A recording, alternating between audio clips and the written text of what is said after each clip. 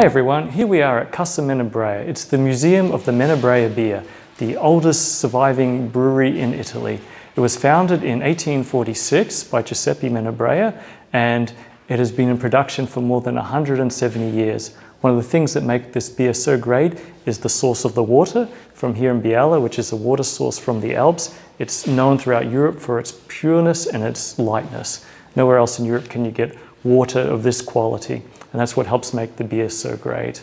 The Menabrea beer really grew into its own and became famous in the world due to the 1997 Chicago World Beer Championships, where the beer achieved a gold and a silver medal, and this led to the explosion of the beer throughout the world. It's become very, very popular.